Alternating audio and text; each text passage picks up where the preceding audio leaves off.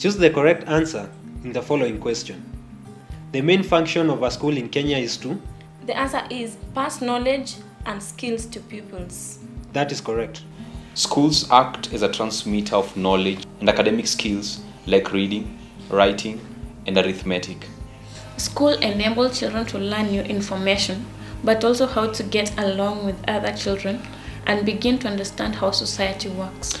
Two of the most significant manifest functions of schools beyond teaching subject knowledge are socialization and the transmission of cultural norms and values. We proceed to the next question.